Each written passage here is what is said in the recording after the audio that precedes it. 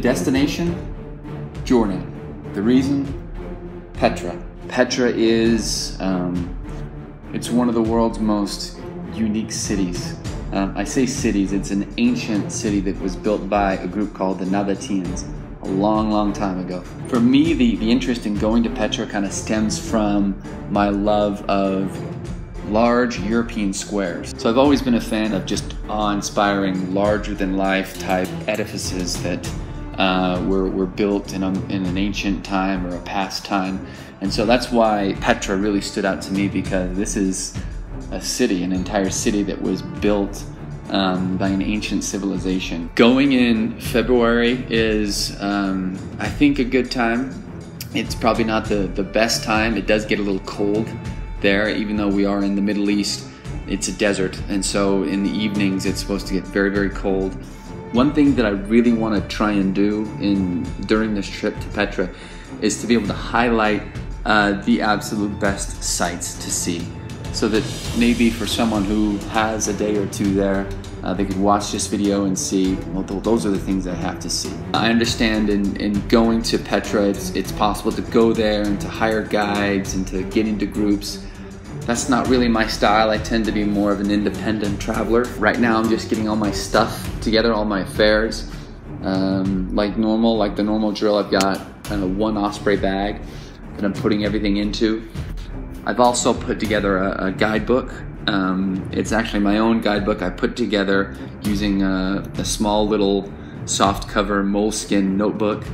In that guidebook, I've got images of all the attractions that I want to see, directions on how to get there, as well as just general information about Jordan, about its currency, about my flights and hotels, and I'll just keep it with me. So I also even bought a proper guidebook just on Petra that I'll go through and read to try and bone up on the historical significance. Honestly, that's not my strength. When I go to do some of these trips, I don't really do maybe as much research on like the historical significance behind like the people and their culture, and I probably won't do that very much in this trip, but I bought the book, and maybe you can help me. Petra was actually voted recently by the folks who I guess determine such things as one of the new 7 wonders of the world, as if we need any more incentive to go see it. So looking forward to getting there, looking forward to having you with me on this journey, and I'll try and check in whenever I can.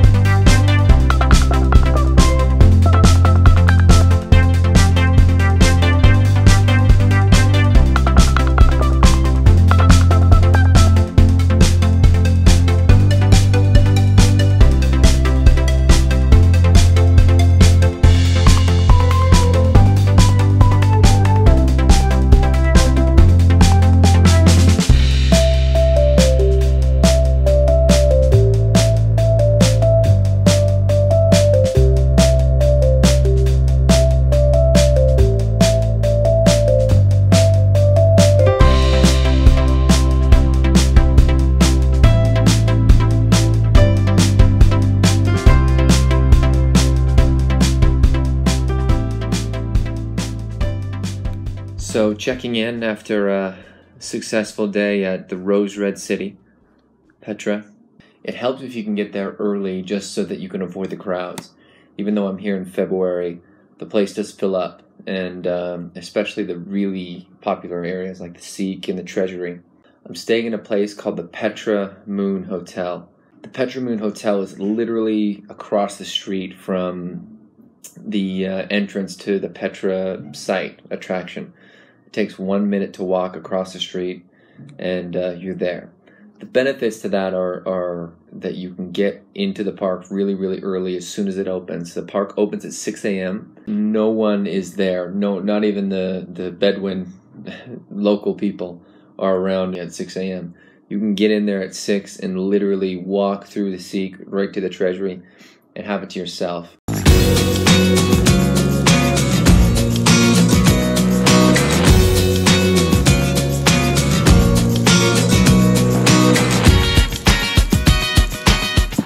Welcome to the Sikh.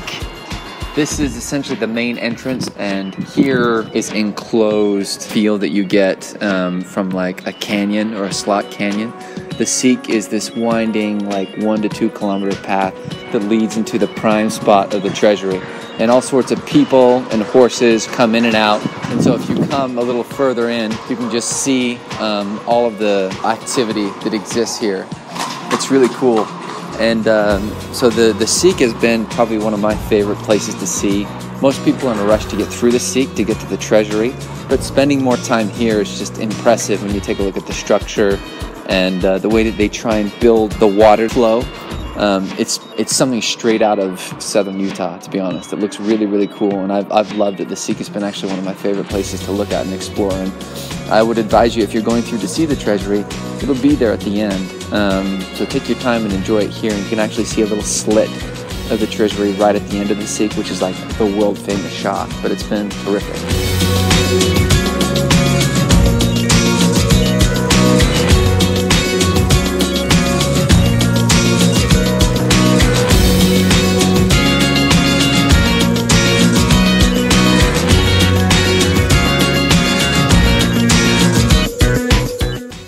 One thing that is very much worth noting is that Petra is huge. It's big. Most people, when they think about Petra, they probably just imagine the Treasury.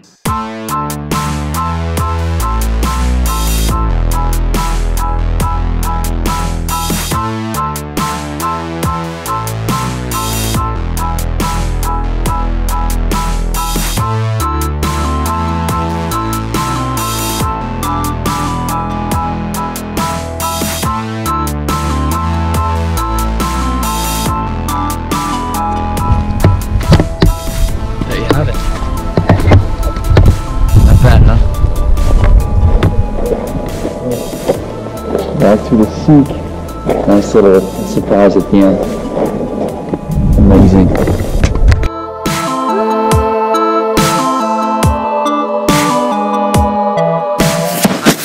Is what kind of all the fuss is about when it comes to Petra. This is the Treasury. This is the most famous site in the entire city.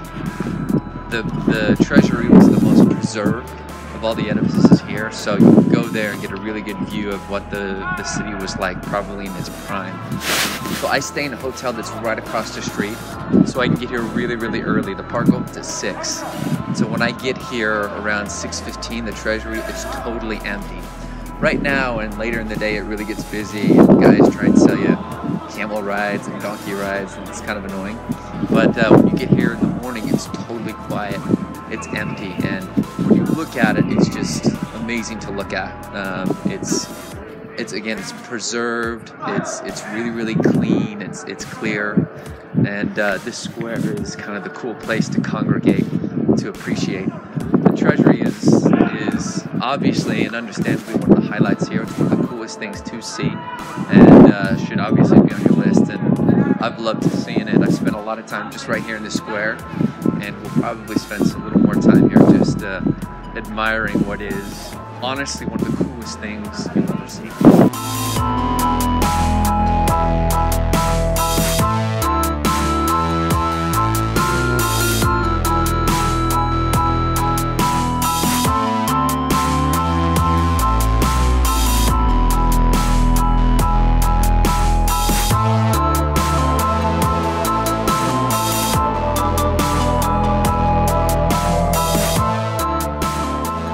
Petra, you could spend days and hours covering all these trails that are, some are marked, some are unmarked, and all of this history that's there. A good example of that is just walking all the way to Adir, the Monastery, which is at one end of the park. And the monastery, as we talked about, is one of the biggest edifices there, and it's so impressive.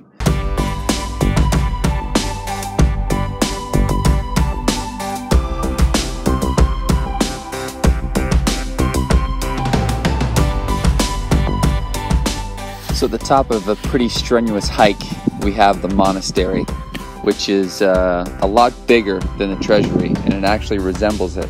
These are two of the most preserved edifices in all of Petra. It's really cool to look at, and it's tough getting up here too. The official name is called Adir, and it's at the very back of Petra. But it was sweet getting up here, and just you can see those little specks of people, just to give you scale of how massive this thing is. It's huge. It's 3 times bigger than the Treasury.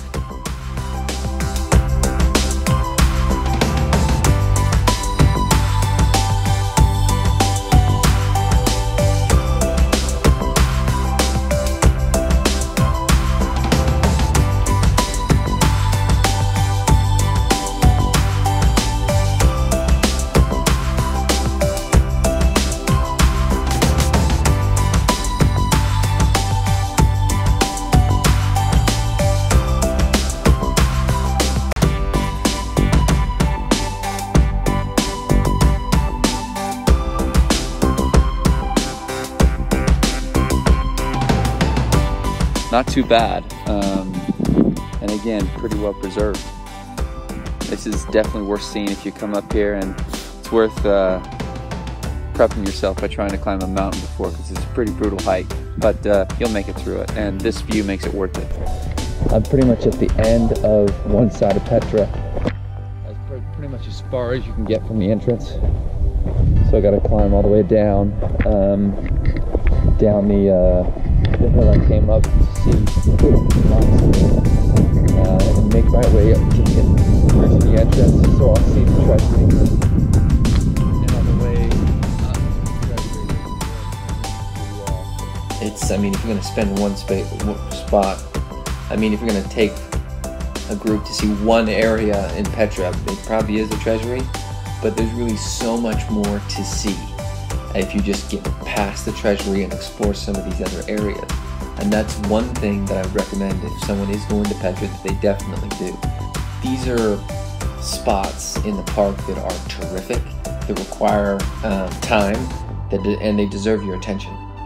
So it's worth spending a little more time and realizing that Petra is not just the Treasury.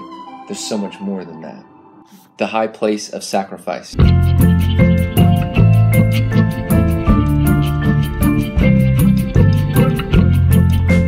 The High Place of Sacrifice is one of the most popular hikes in the entire park.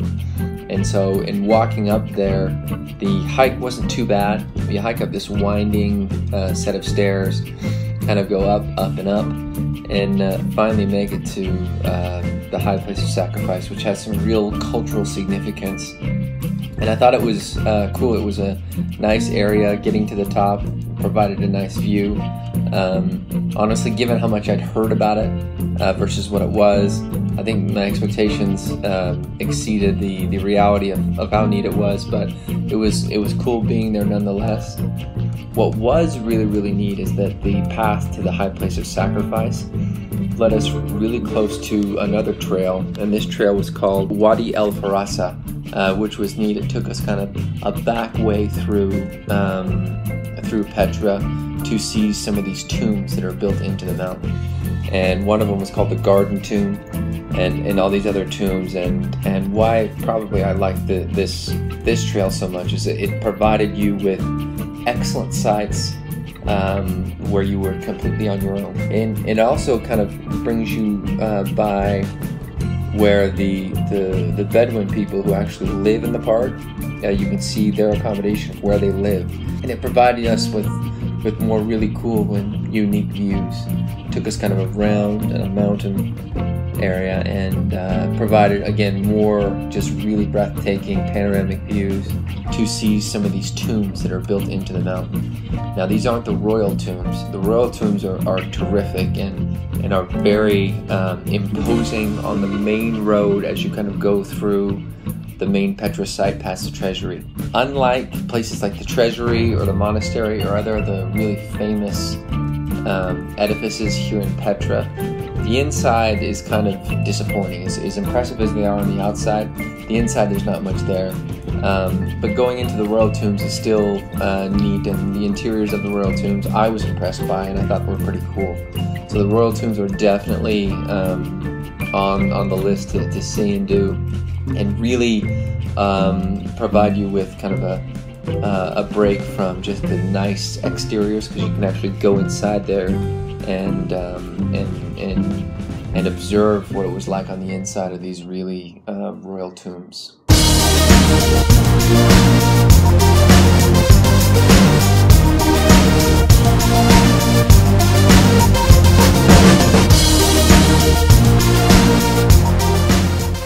So, after having just completed the Al-Khubtha Trail, I'm sure I'm butchering that, Al-Khubtha, I think that's what it's called.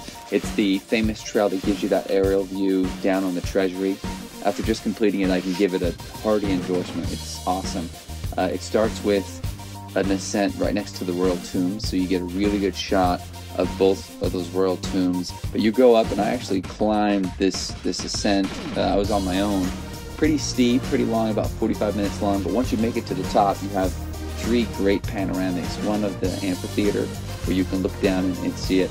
One of the city center, Wadi Musa, and then that shot of the Treasury that everyone goes to right on the edge. There's a little hut there with pillows, and you can go there and sit and just literally have your feet hang off the edge, which is what I did, and go down and look at the Treasury, which is really, really neat. You're right there, and you have a really neat view, a bird's eye view. Totally thought it was awesome, and that view is spectacular.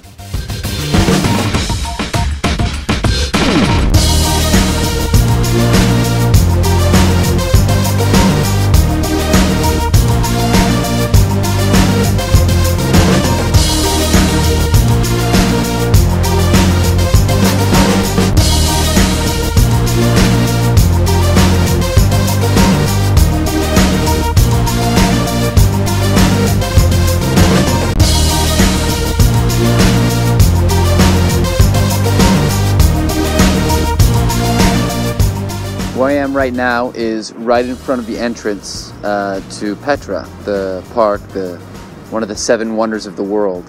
And I've just concluded 3 incredible days in the park with more memories and more jaw-dropping moments than I can really count.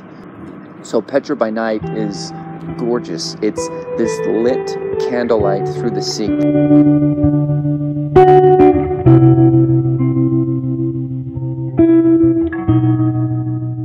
That leads to the Treasury, that's all lit by these candles, and you just sit there and observe. That's really all you can do at Petra by night. It's nice, but obviously coming here in the daytime gives you more to do and to look at and to appreciate. But it was a great way to end the trip. Buy a ticket and go see Petra by night, because it's beautiful, but make sure you spend a day here at least to see the other sites, because they warrant your attention as well. It's really hard to put into words how beautiful these sites are. I've tried to take video, I've tried to take pictures, and I think they look great, but until you're here, you can't really appreciate just how beautiful this place is. And again, Petra is more than just the Sikh leading to the Treasury. That's what everyone thinks it is, but it's a huge city. It can't be explored in just one day, and so coming here for multiple days was great for me. So to put a bow on it, Petra, amazing. Caden, very satisfied, very content, having visited the country of Jordan, and give it my huge thumbs up in terms of coming here. So with that, I say goodbye, I sign off, and until the next time.